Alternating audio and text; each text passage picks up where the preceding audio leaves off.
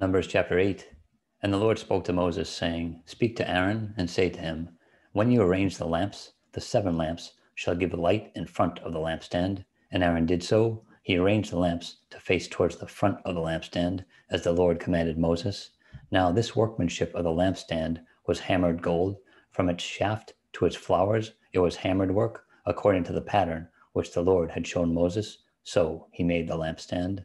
Then the Lord spoke to Moses, saying, Take the Levites from among the children of Israel and cleanse them ceremonially. Thus you shall do to them to cleanse them. Sprinkle water of purification on them, and let them shave all their body, and let them wash their clothes, and so make themselves clean.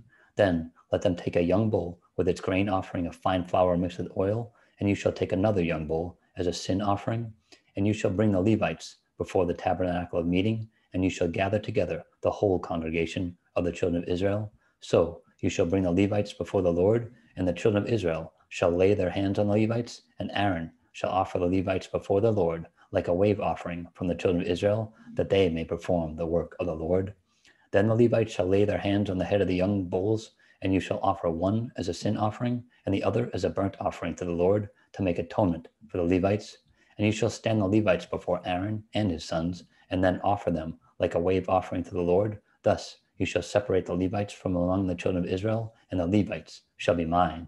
After that, the Levites shall go in to service the tabernacle of meeting. So you shall cleanse them and offer them like a wave offering, for they are wholly given to me from among the children of Israel. I have taken them for myself instead of all who open the womb, the firstborn of all the children of Israel. For all the firstborn among the children of Israel are mine, both man and beast.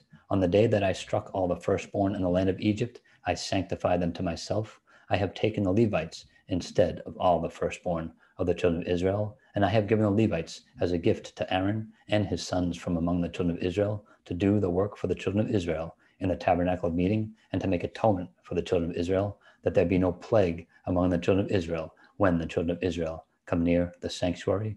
Thus Moses and Aaron and all the congregation of the children of Israel did to the Levites according to all that the Lord commanded Moses concerning the Levites. So the children of Israel did to them, and the Levites purified themselves and washed their clothes. Then Aaron presented them like a wave offering before the Lord, and Aaron made atonement for them to cleanse them. After that, the Levites went in to do their work in the tabernacle of meeting before Aaron and his sons, as the Lord commanded Moses concerning the Levites. So they did to them. Then the Lord spoke to Moses, saying, This is what pertains to the Levites. From 20 years old and above, one may enter to perform service in the work of the tabernacle of meeting, and the age of 50 years they must cease performing this work, and shall work no more. They may minister with their brethren in the tabernacle of meeting to attend to needs, but they themselves shall do no work. Thus you shall do to the Levites regarding their duties.